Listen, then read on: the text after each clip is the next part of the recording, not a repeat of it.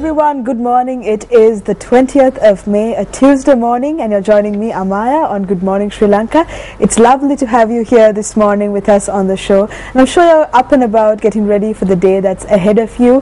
And there are some days where we feel that, it's a chore to get up in the morning, and you really don't want to do all the list of things that you have to do during the day, and it involves your family, your friends, your co-workers. Sometimes you just feel like giving it a rest and staying at home one of these days, but unfortunately not many of us have the privilege of doing that.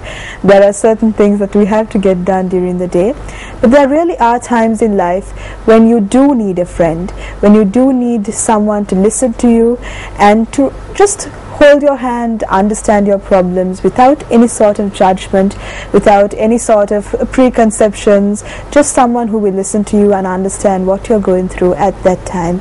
And even if you don't have someone that you personally know handy at that particular moment, there's always an organization here in Sri Lanka who has been willing to lend that caring ear, to be that understanding ear when it comes to listening to any and all problems that you might have, even if it's something that seems minor to you. And this is an organization that has been active for the past 40 years in Sri Lanka, and they've been befriending people for a very long time, and they've made a change, a difference in thousands of lives across the country during the past 4 decades. And that is talking about the Sri Lanka Sumitrayo organization, of course. And with us on the show today to speak about the work that has been done by this organization, as well as the incidents of suicide here in Sri Lanka, as well as how this situation can be addressed, we have with us two lovely ladies on the program this morning. Mrs. Lakshmi Ratnayaka, the director of the Sumitrayo Rural Program, as well as Mrs. Melanie Paranavithana, the immediate past chairperson of Sumitrayo Sri Lanka. Good morning to the both of you. Good morning, Amaya. It's lovely to have you on the show this morning. It's lovely to be with you. I know, and thank you for having invited us. Of course, and I mean, the work that you do is something that should really be admired and should be shared, and people should be made aware of that there is an organization like this. I'm sure that they've heard the name, they've seen the telephone number maybe on billboards in the city, but they may not be aware of really what this organization is and how important the work that it does is. So maybe we can start with that. Sri Lanka Sumitrayo, what is the organization about? Well, our primary objective, why we are here, is to reduce suicide, the incidences of suicide. And because every day you read in the papers about people killing themselves because they are so deeply unhappy, perhaps, about various things. And we have been working in this field for about 40 years now. And when we first started, it was not when we first started 40 years ago, but say in 1995, it was the highest. We had the highest rate of suicide in the world, in that 23 people were killing themselves every day. That is, almost one person was dying by suicide every hour. In 1995? In 1995. And for each person who died by suicide, at least 10 others attempted but survived their attempted suicide. But now, 20 years later, 20 years later, we have reduced the incidences of suicide to less than 20 per 100,000, from 47 per 100,000 in 95 to 20 per 100,000 now, so that now each suicide takes place every 2 hours or 2.5 hours, every 2.5 hours. So that's a significant reduction. Yes. But what is worrying is that the people who are attempting suicide has gone up. Oh, I see. Yes, it has gone up. We don't have any official statistics, but the rural program in which I work, we go out to all the hospitals, a lot of the rural hospitals, and we collect data from there. And we can see, comparing that data over the past 15-20 years, that the incidences of suicidal behavior, that is of attempted suicide is going up and up and up. But wherever the Sumitra have been working, and we have been now working now up to date, we are working in about almost 50 villages in the northwestern province, and about 45 villages in the southern province in Kohuwa, in Lunugambe Heratissa Maharama area. And the villages where the Sumitra have been working, the incidences of suicide have come down drastically, quite a lot. I see. So there has been a change. Yes, there has been a change. So though there are, people ask us, why do people commit suicide? It is a whole lot of reasons. There are lots of factors that contribute towards suicide, that make a person suicidal. You see, contribute towards that. But to prevent it,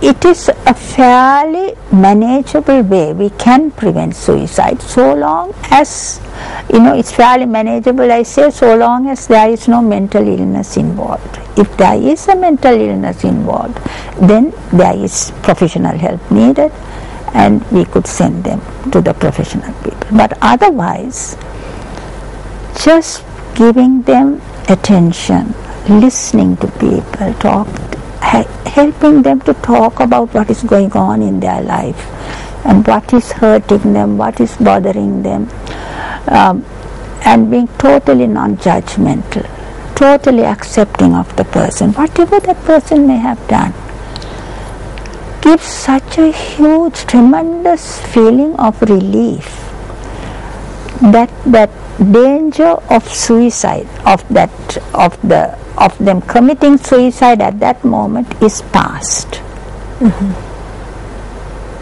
And you can get over that hurdle. Yes, you can get over that hurdle. And face another day. Perhaps in time you may again feel suicidal.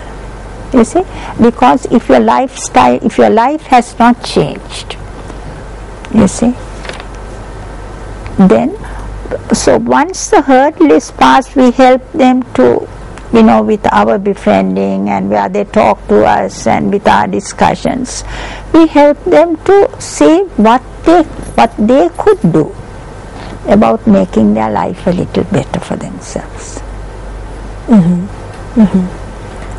So it's not just help which comes at that moment, it's something that you keep consistently giving them, is it? Consistently giving them. But that is in the rural areas where our work is a little different, where we go into the villages, we go into homes. Because the culture in the rural areas is very different to the urban culture. Rural culture is, you have to build up a relationship with the people for them to trust you. And once they trust you, they will always turn to you for help. While in the urban areas, I think Mela, you should be able to tell them about the befriending in the urban areas, in the centers. Say somebody comes because that somebody has been going through a lot of stress, unhappiness while working, say, and she doesn't know whom to talk to. She tried talking to a friend, but the friend, she wasn't really listening. She was maybe thinking of something else, and she knew it. She's not listening to me. She tells her mother when she goes home, the mother was cooking, and she says, talk to me while I'm cooking. And she thinks she's not really listening. She's cooking, and in the night maybe she'll be crying herself to sleep, and somehow she has seen an advertisement, and then she says, I'll try Sumitriyo. I don't know what they do, but I'll try as a last resort. And she goes to the center, and there comes a volunteer. She smiles and welcomes her in, and so she thinks this is not so bad. And then they say, come, sit down. And then another volunteer comes, and the volunteer is introduced. He says, I'm so and so, and shall we go into a room and have a talk? And she's taken to the room, and because she concentrates so much on the caller, we call them callers because we don't call them clients. We used to call them clients, but we call them callers. So, and the volunteer, from the moment they are in the room, she focuses, and she has a look, because our volunteers are chosen for their kindness, for their feelings of compassion, wanting to help somebody in distress. So it comes sort of naturally, and because they are trained, so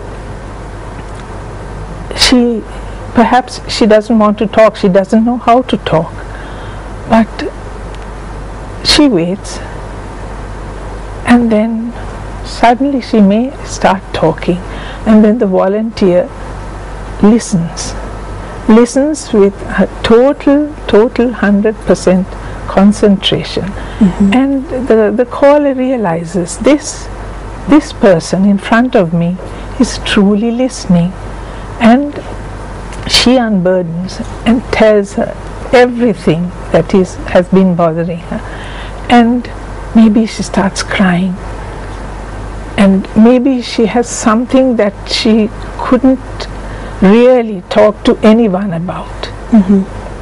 But we are unshackable, we don't judge, and once they talk, and this can go on for 1 hour, 1.5 hours, and then we ask them,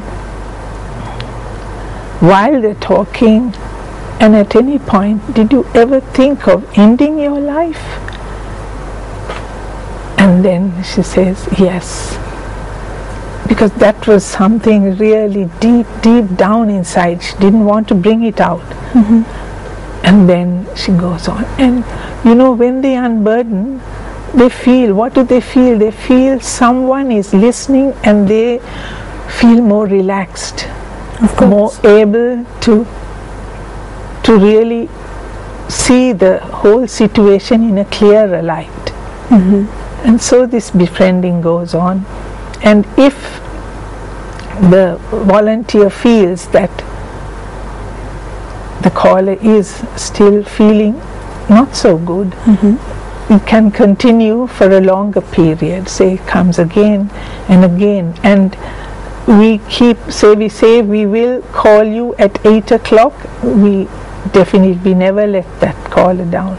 We call at 8 o'clock, and we keep to that promise until the caller is able to stand on her own feet and is feeling better. We are with the caller. And this is a beautiful thing that you're doing here in Sri Lanka, and the work that you're carrying out has helped, I'm sure, so many thousands of people, and it continues to do that.